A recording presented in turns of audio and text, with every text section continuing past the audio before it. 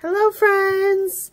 This is Amanda, aka She Noted It All on social media, and I'm coming at you today with a video to give you 10 tips to kind of help with your travel spreads. Now there will also be a coordinating blog post on the Archer and Olive blog if you want to check that out, but without further ado, let's go ahead and get into it. Now if you follow me at all, you know that I do actually travel a lot, so I feel like this is something I have a lot of practice with. So the first tip I'm actually going to give you today comes from my tiny little pocket journal. This is the journal that always comes with me when I travel. And that first tip is just take notes. Take all the notes you can when you travel, because the more notes you take, the easier it's going to be to write about it later. I especially like to write down names of places that are very off the beaten path that might not be easy to remember later on. I also write down what I spend, but if the better notes you take, the better your spreads will be later. My second tip today is save everything. We're talking about tickets that you get, brochures. This is from my recent trip to Texas. I took a road trip. I haven't finished documenting yet, so I still kind of have everything in this folder, and I just saved it all, everything that I could possibly want to use in future spreads. That doesn't mean I have to use it. Actually, a majority of the stuff probably won't get used, but just the fact that I have it opens up the opportunity to be able to use it later. Okay, so my third tip today is that if a piece of ephemera that you have collected does not fit in your journal for some reason, either it's too big for the spread or it's too fat and chunky, then just make a copy of it and you can still have it in your journal. I have two on this page, for example. First off was my flight ticket to Germany. The whole ginormous paper ticket did not fit in this spread very easily. So I made a copy of it with my scanner and I made it much, much, much smaller. I can't remember the exact size, but now it fits easily in my spread. And then the other one I did it for was this little guy here in the corner. This was actually like a drink coaster from a restaurant we went to in Frankfurt, and so it was big. It was the size of a drink, but it was also fat. It was going to be way, way too fat to be able to put it in here. So again, scanned it into my printer, decreased the size, and now I had a way to include this memory in my book, but it was just in a much more manageable size. Okay, tip number 4, stickers. Stickers from your travel destinations can be a lot of fun, and it's something I like to include in many of my spreads. So I have some examples here. First, here's a sticker I got when I was in Iceland of Gullfoss. It kind of fills in the paper, gives you a good idea. I have another one here from La Sagrada Familia in Barcelona. It's just another, fun sticker that kind of adds to the element. You don't have to include stickers, but it's really fun to pick them up when you travel and then have a place to put them, because I mean, my water bottle can only hold so many stickers. So to be able to put them in my travel journaling is a lot of fun. I did it over here too with the Ampelmagen. I can't speak it very well, but the cool little crossing guy from Berlin. This is a big sticker. It takes up a good chunk of the page, but it's a fun sticker and it represents it well.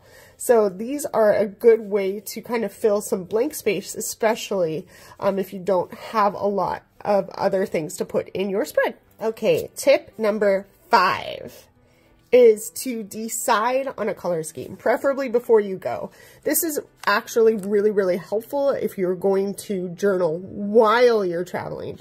Because I know for me, if I have too many choices with colors and markers, I'll want to pack them all in. Honestly, that should not be taking up all my room.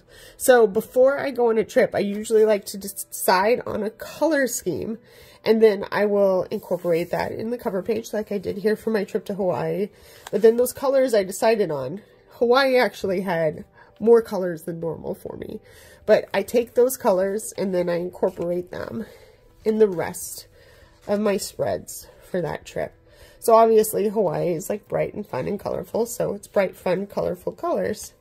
But then I did it in Europe too. I decided I was going to use some more subdued colors with purples and green and orange and yellow.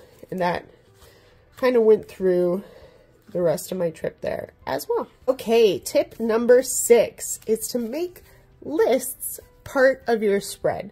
Most of us, when we travel, we like to make lists of things we want to do, things we need to pack.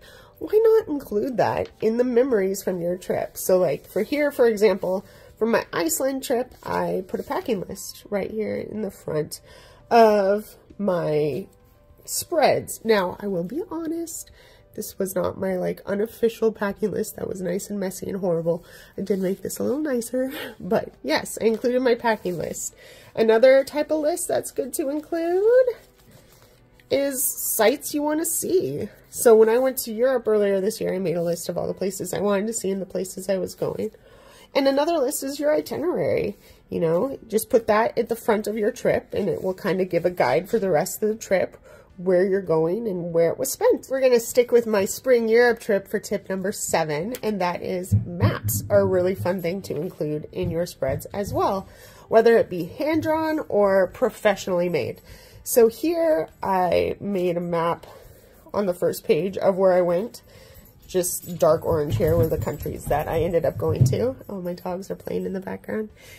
But also later on in my spreads, I include maps in other ways. Like here for Paris, I took a brochure and I just cut out little pieces of maps to include in my spread. So this can be a good way to both document your trip, where you were at, and a good way to and fun way to fill up some space. Okay, tip number 8 is don't be afraid to cut your ephemera into other shapes.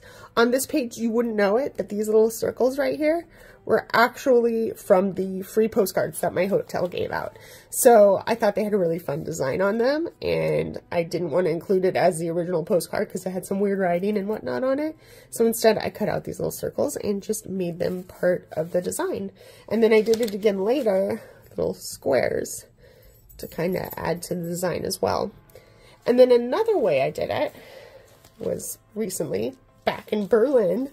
You wouldn't know it just by looking at it, but these little diamond guys at the top were actually part of the shopping bag from the Apple Mansion store in Berlin, and they're separate pieces. I actually cut them out. They weren't in this pattern. I made this pattern myself, so I cut them out and taped them on here to fill my own purpose. My 9th tip has to do with photos. So that's a question I get really, really often on Instagram, is where I print my photos, how I edit my photos, how I make them so small.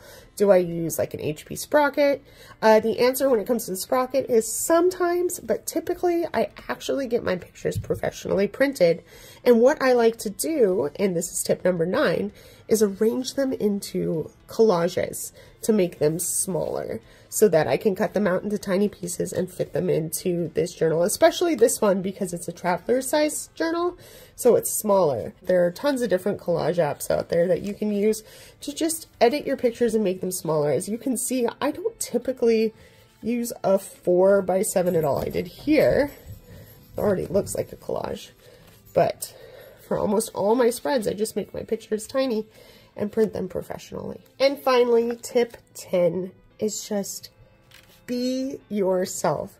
Let your experience flow into these pages, because honestly, this is for you. This is for you to look back on in the future.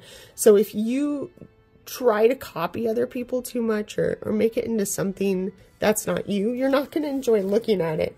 So add those little elements. Like here, this page needed something more, so I added it in. It doesn't matter that it doesn't look 100% perfect.